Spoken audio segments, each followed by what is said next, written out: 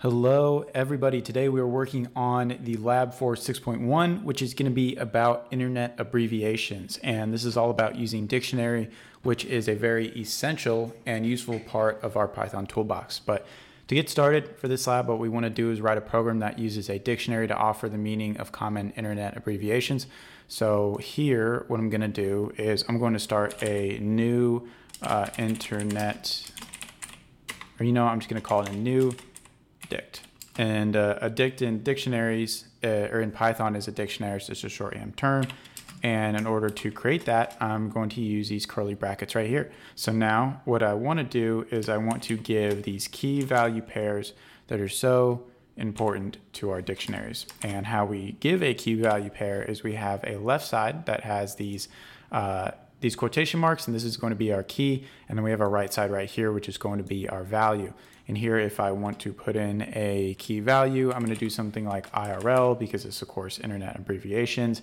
This one's going to say in real life and do a comma. And I can now start a second key value pair. And the way that this dictionary works is that I have essentially a key that I can look up something by. And I have a value that corresponds to that. So in this dictionary, I have IRL corresponds to in real life. And that, of course, works exactly like a real dictionary would work.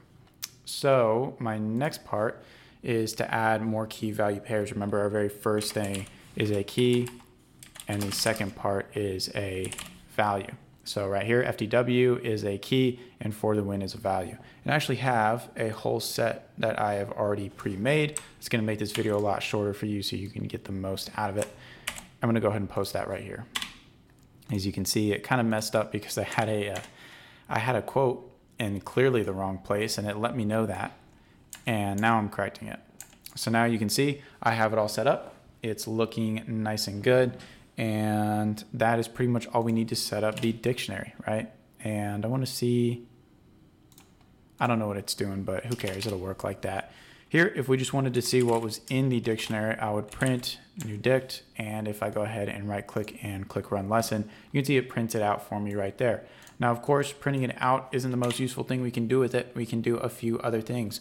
What we want to do is allow the user to ask us for an abbreviation. We're going to do that using a classic input here. What internet slang would you like to know about?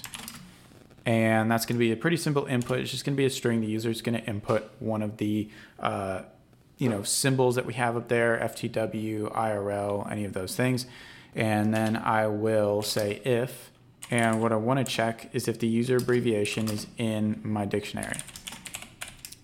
In this simple statement right here will allow us to ask, or at least check if the abbreviation you've given is actually in the dictionary, because as we might see later down the line, if we try to look up otherwise, and that dictionary does not have that key, right, and that abbreviation is a key that we're going to look up, and I'll show you how, then we're pretty much out of luck. It'll give us an error, and we will be much worse off. So here, we say the meaning of the given slang is,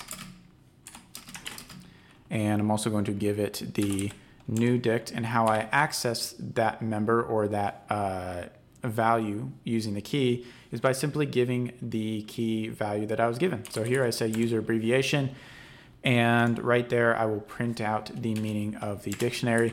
And I'm also going to set up something right here that will say else, and I'm just going to print and let the user know the value given is, or I should say the slang you requested is not in our dictionary.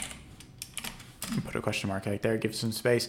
So what we're doing is we're asking the user to give us an input for a key. That key is going to be what we actually look up, and we use this simple if statement where we say if user abbreviation is in new dictionary, print out the meaning. And we're going to print it out by using new dict and then giving it the key value, or I should say the value of the key that we have. And then it's going to give the corresponding value. So if we put in HMU, it's going to give us hit me up. Otherwise, if it is not in there, we're going to go ahead and print something else out. That way we don't run into any errors down the line. So here, if I go ahead and start the program, it's going to say what internet slang would you like to know about. I'm going to say RT, and I'm going to type that in all caps. And it gives us the meaning of the given slang is retweet. And so this is a very, Very useful way for you to kind of build your own custom lists. That way you don't have to have maybe one list with a, indexed list of values and another one with like an index list of keys or something silly like that. It's just a very useful way to correspond something with something else. It can be strings, it can be numbers, it can be almost anything you want.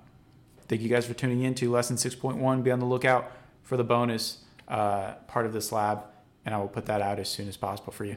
Thank you very much.